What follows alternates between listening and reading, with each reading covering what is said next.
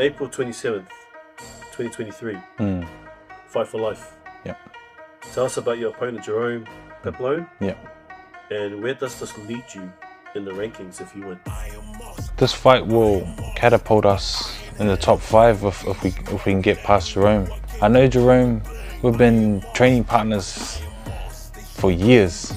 We used to help each other in the ring for sparring when I was living in New Zealand.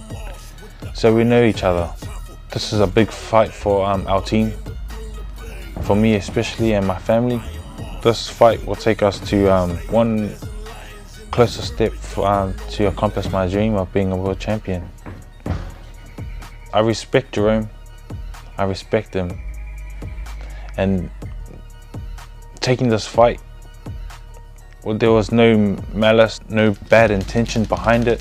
This was just business. This is